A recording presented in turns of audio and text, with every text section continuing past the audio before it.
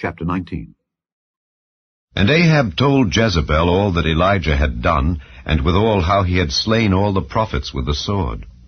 Then Jezebel sent a messenger unto Elijah, saying, So let the gods do to me, and more also, if I make not thy life as the life of one of them by tomorrow about this time.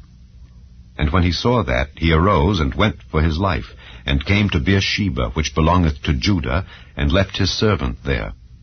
But he himself went a day's journey into the wilderness, and came and sat down under a juniper tree. And he requested for himself that he might die, and said, It is enough. Now, O Lord, take away my life, for I am not better than my fathers. And as he lay and slept under a juniper tree, behold, then an angel touched him, and said unto him, Arise and eat. And he looked, and behold, there was a cake baken on the coals, and a cruse of water at his head. And he did eat and drink, and laid him down again. And the angel of the Lord came again the second time, and touched him, and said, Arise and eat, because the journey is too great for thee. And he arose, and did eat and drink, and went in the strength of that meat 40 days and 40 nights, unto Horeb, the mount of God. And he came thither unto a cave, and lodged there. And behold, the word of the Lord came to him, and he said unto him, What doest thou here, Elijah? And he said, I have been very jealous for the Lord God of hosts. For the children of Israel have forsaken thy covenant, thrown down thine altars, and slain thy prophets with the sword. And I, even I only, am left, and they seek my life to take it away. And he said, Go forth and stand upon the mount before the Lord. And behold, the Lord passed by, and a great and strong wind rent the mountains, and brake in pieces the rocks before the Lord. But the Lord was not in the wind. And after the wind an earthquake, but the Lord was not in the earthquake.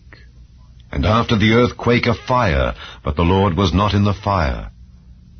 And after the fire a still small voice.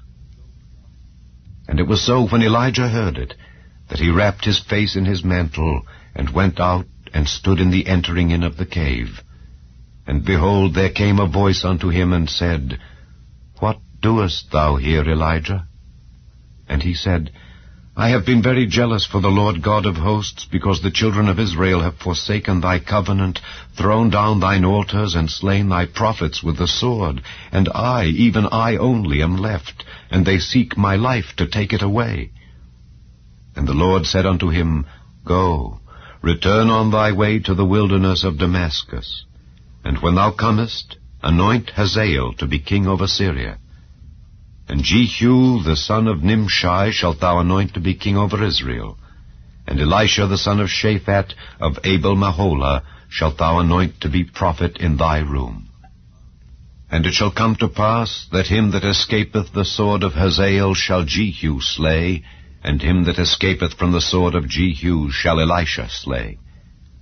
Yet I have left me 7,000 in Israel, all the knees which have not bowed unto Baal, and every mouth which hath not kissed him. So he departed thence, and found Elisha the son of Shaphat, who was plowing with 12 yoke of oxen before him, and he with the 12th. And Elijah passed by him, and cast his mantle upon him. And he left the oxen, and ran after Elijah, and said, Let me, I pray thee, kiss my father and my mother, and then I will follow thee. And he said unto him, Go back again, for what have I done to thee? And he returned back from him, and took a yoke of oxen, and slew them, and boiled their flesh with the instruments of the oxen, and gave unto the people, and they did eat. Then he arose, and went after Elijah, and ministered unto him.